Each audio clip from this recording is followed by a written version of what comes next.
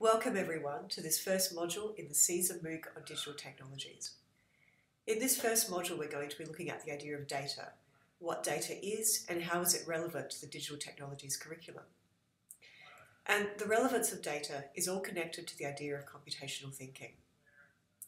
Computational thinking is a problem-solving process where one of the main goals is to come up with an automated solution to a problem, just as a computer would implement.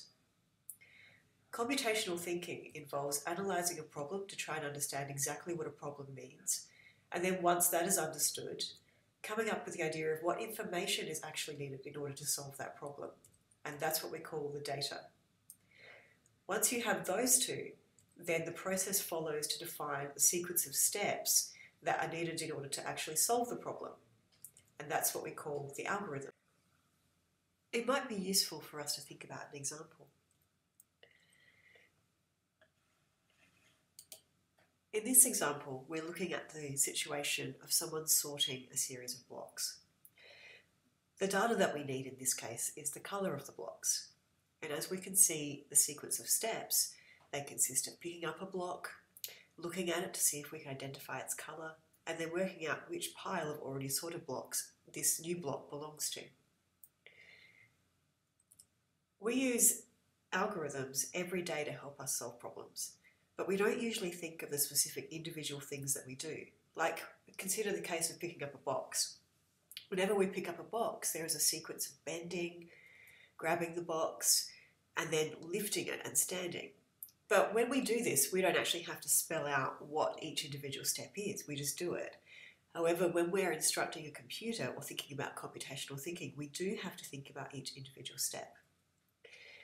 There are some cases where, however, we do actually think about each step, and that's often when we're teaching someone else how to do something, like tying a knot, perhaps, or tying their shoelaces, or even a bow. These are lots of things that we do in our day, particularly when we're teaching young people, where we actually break down a problem into the individual steps. For example, making a bed, we talk about putting the sheets on, putting the pillowcases onto the pillow, making the sheets tidy. Also brushing our teeth, we talk about putting the toothpaste onto the toothbrush, then the water, and then we actually brush. So there's a sequence of steps that we use to instruct our children in the same way that we would use to describe the steps for an algorithm for a computer. Now, this module is actually about data, and now that we understand how data is used, let's have a little bit of a closer look at the data.